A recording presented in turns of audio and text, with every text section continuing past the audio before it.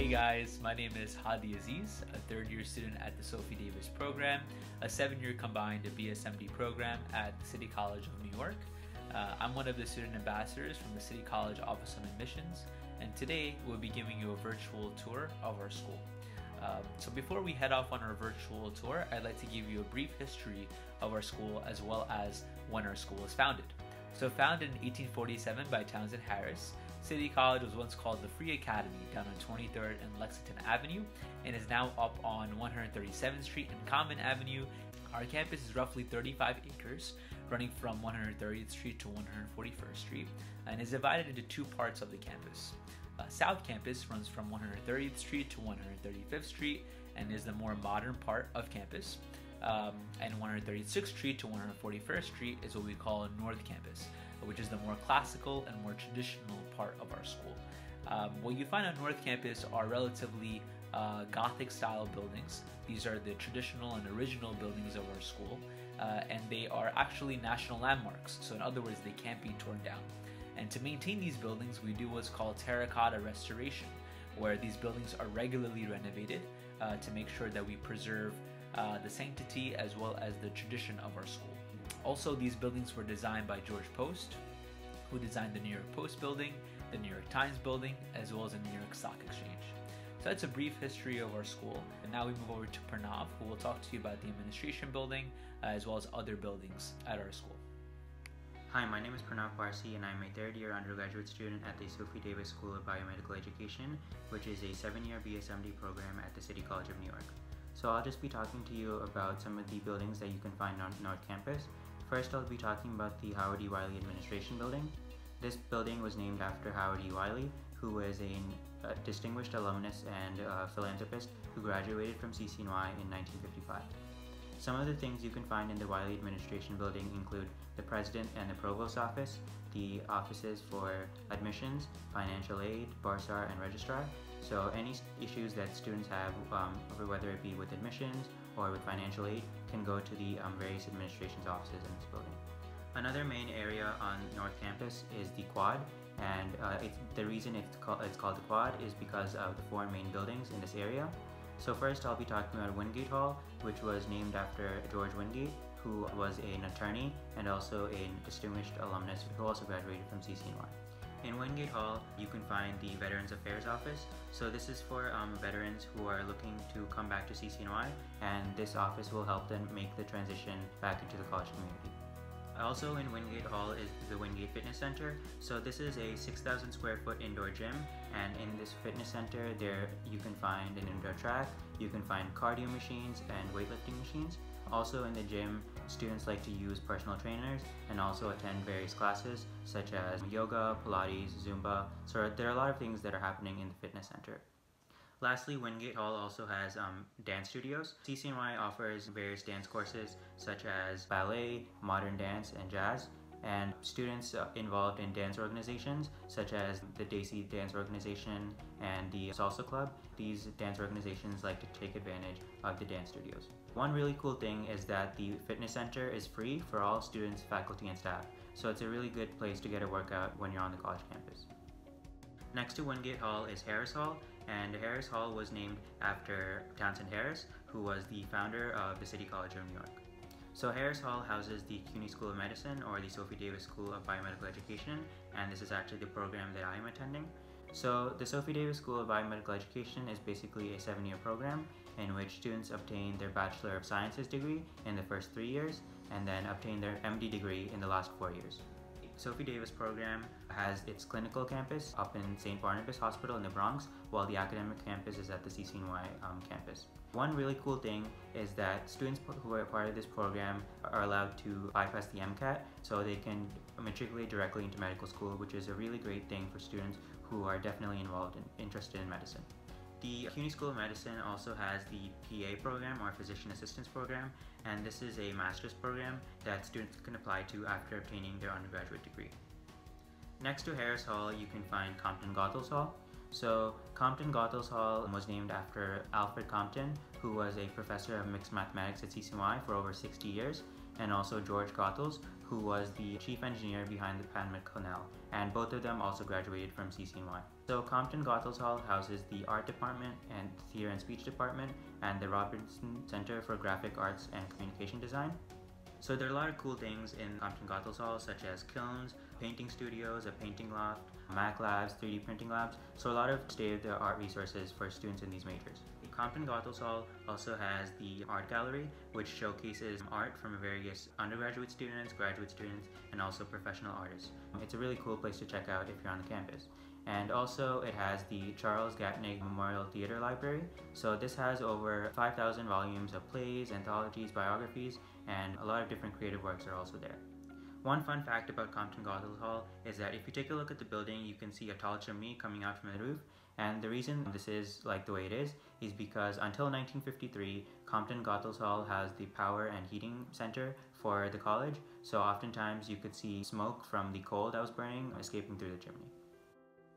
And the last building that you can find on the quad is Baskerville Hall, and this used to be the former chemistry building on CCNY campus, and it was named after Charles Baskerville, who was a professor of chemistry at CCNY.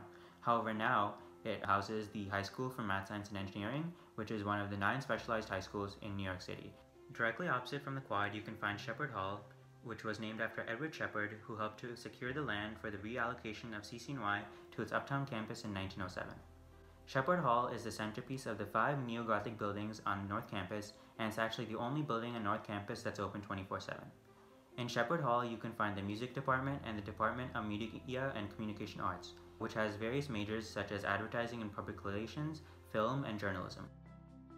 Shepard Hall also has the state-of-the-art Sonic Arts program, which allows 24/7 student access, and also is the Music and Audio Technology program at CCNY. Music Library is one of the main places in Shepard Hall, and this has various music scores and also many recordings. The main floor of the library, it has many practice rooms that students can use to practice their instruments, and the basement floor is used for independent study. Another place in the Great Hall is known as Lincoln's Corridor, or the Hall of Presidents. This corridor has the various portraits of the presidents that have served CCNY throughout its history. You can also find something called Lincoln's Bust in Lincoln's Corridor. This is one of 5 busts in the United States of Lincoln, and with the other 4 being at the White House, at Lincoln's grave, at the University of Berkeley, and the Chicago Historical Society. So one quirky thing about Lincoln's bust is that the nose is slightly discolored, and the reason it's like that is because of an age-old tradition at CCNY, which is students like to rub the nose for good luck, especially before exams. Lastly, the centerpiece of Shepard Hall is the Great Hall, which is a cathedral-scaled space on the 2nd and 3rd floors of the building. So this is a place where a lot of historical events have happened, and also many convocations, conferences, and many events like that. A few notable appearances include Presidents Woodrow Wilson, FDR, William Howard Taft, and also Albert Einstein. If you were to take a look at the Great Hall, you could see various stained glass windows on the sides showcasing the emblems of colleges throughout the United States. So these were basically welcoming gifts to City College when the college moved uptown in 1907. Also, in the back of the Great Hall, you can find a mural called The Graduate, and this was painted by Edwin Blashfield. So in the mural, you can see a woman sitting at the back who is representing wisdom itself, and she's holding a globe representing the spread of knowledge around CCNY. In the center, you can find the graduate, and he is about to receive his diploma from Alma Mater, which is the Latin for nourishing mother.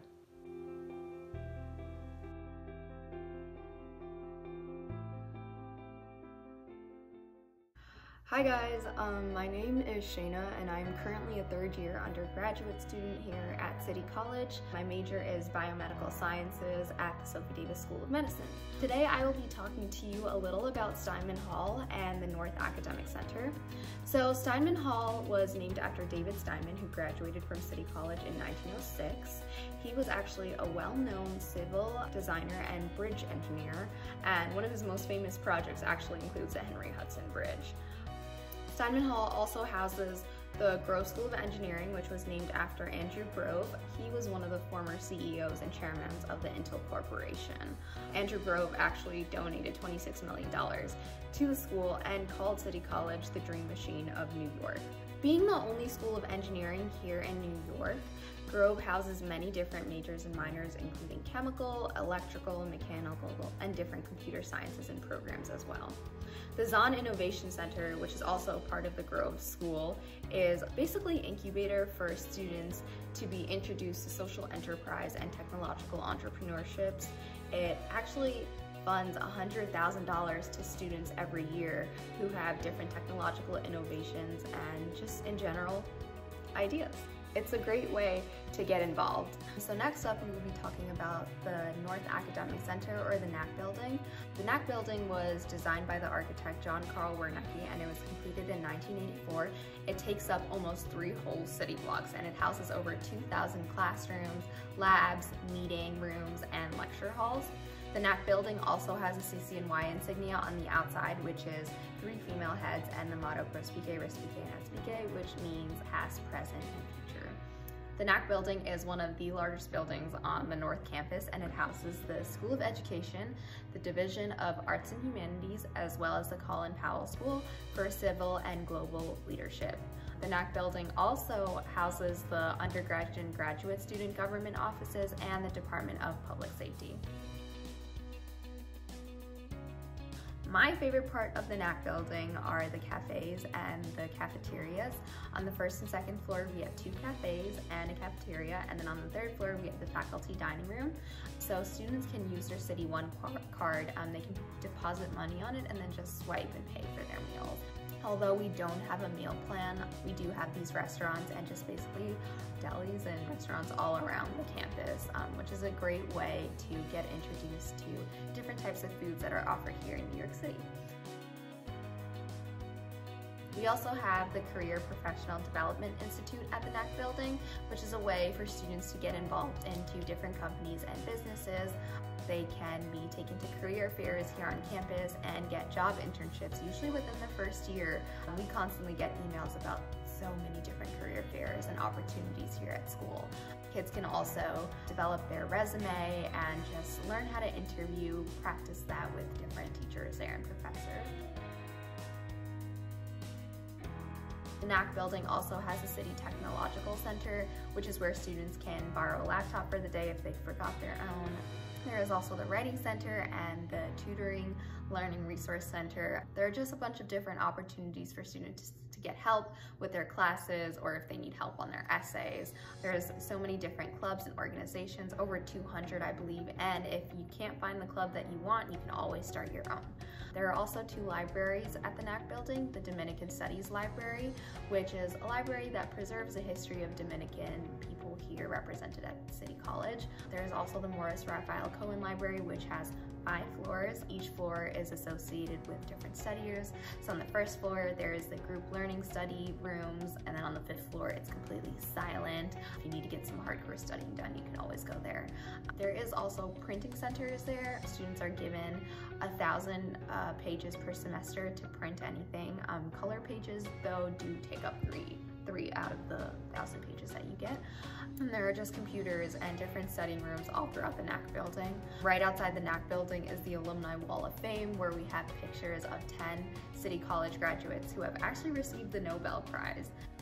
The Accessibility Center Student Disability Services is located in the NAC building and is housed within the Division of Student Affairs. It is part of health and wellness for all students. It ensures full participation and meaningful access to all the students of the City College of New York school, services, programs, and activities. The Accessibility Center engages in increasing disability awareness among members of CCNY community through workshops, trainings, and the dissemination of literature.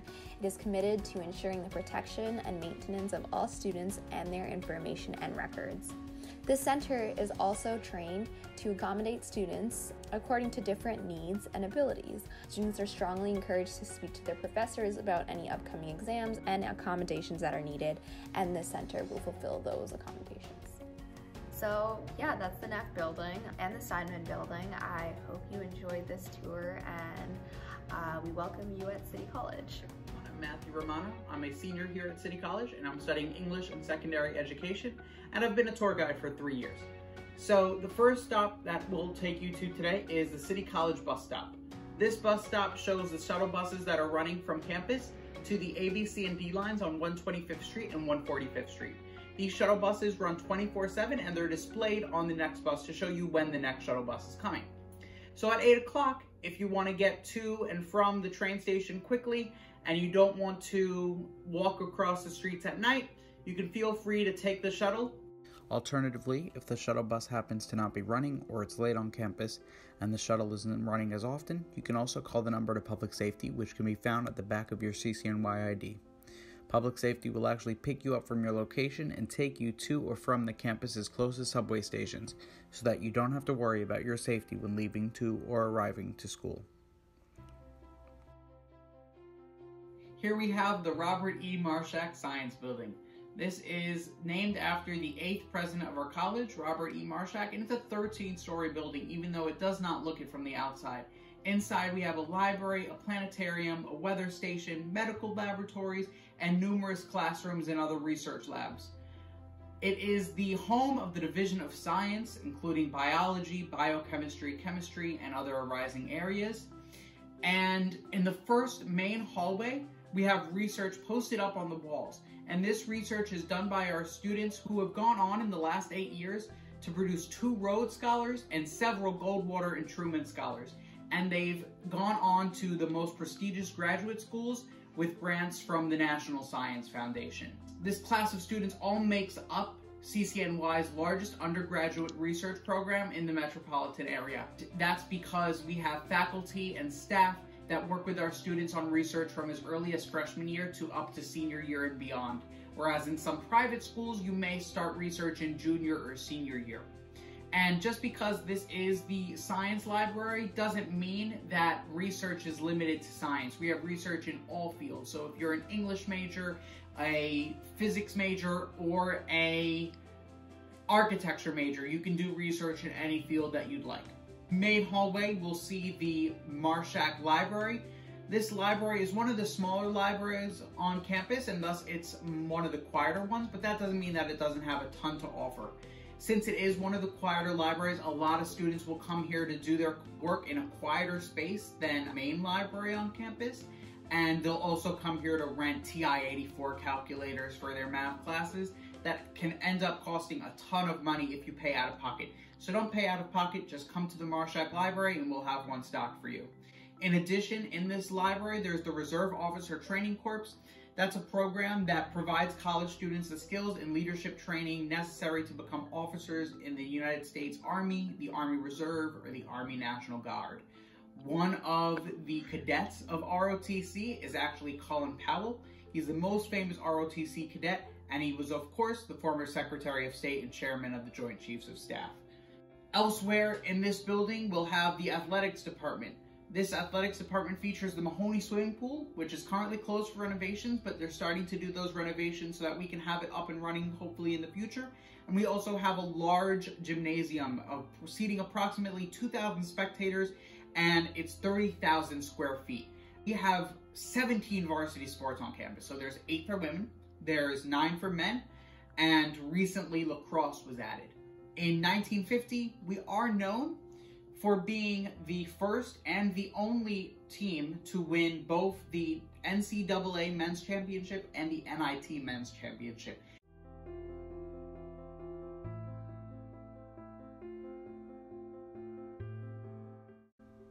The Marshak Science Building is also the home to the recently remodeled Student Health Services Center, which offers free and confidential clinical services including physical examinations, immunizations, including the ones required by the college for admission, and over-the-counter medications. These services are provided by a full-time RN and a part-time medical provider. Obviously, important to wellness is also our mental health, especially on college campuses where students are faced with rigorous yet enriching coursework. Committed to our founding vision of access to excellence, Marshak is the location of our counseling center, which provides short-term, high-quality, student-centered, and culturally informed counseling services to all students.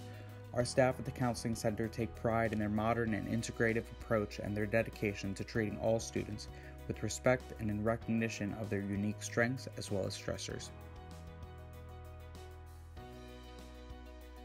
Heading towards South Campus, specifically the gates at South Campus at 135th Street, the first building we'll see is the Bernard and Ann Spitzer School of Architecture. This is obviously named after the parents of Elliot Spitzer, former governor of New York. His parents actually donated $25 million to the school, so we turned the school into an architecture school, restructured in 2009. Since then, it served as one of the only 2 public architecture schools in New York, the other one being in SUNY Buffalo. In such a competitive major and a rigorous workload, our architecture students will often stay up all night at the library, and so the library fittingly looks a little bit different than most libraries.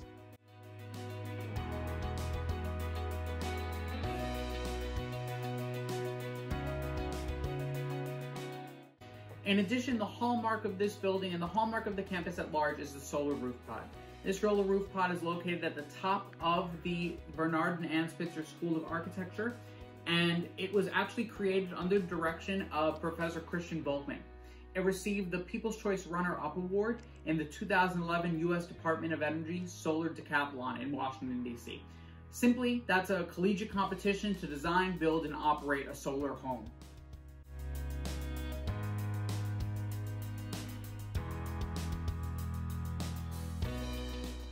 My name is Perla, and I am a third-year double major in International Studies and English here at the City College of New York, and I'll be talking about 4 important buildings on the south side of campus. One is the CCNY Center for the Arts. This is one of the largest performing arts centers in Manhattan, north of Lincoln Center. It features 2 theaters that seats about 630 people and 267. There's a range of showcase performances that happen here, from classical, jazz, and Latin music to films and student-run productions. Organizations that also use up the space is Carnegie Hall and Ballet Hispanola and more. All performances students are allowed to participate, and they get a discounted ticket price. The next 2 buildings I'll be talking about is the CUNY Advanced Science Research Building and the City College Center for Discovery and Innovation. Both these buildings were opened in the spring of 2015 and support high-end research. Like it says in the name, one is controlled by the City College of New York and the other is controlled by CUNY. Both of these buildings look into the research of neuroscience, environmental science, structural biology, and more. You will need special passes to get into these buildings, meaning students do not have classes in these buildings. The last building I'll be talking about is the Towers. The Towers is our residence hall, opened in 2006 and is the first residence hall built on a CUNY campus. It houses 600 students in fully furnished air conditioning units complete with Wi-Fi, card access, and free cable TV. There is about 164 rooms with 4 different styles, and there are 2 contracts for students, one to stay in the Towers for 10 months and the other for 12 months. The tower is fully equipped with free laundry room and an indoor gym, which is open 24/7.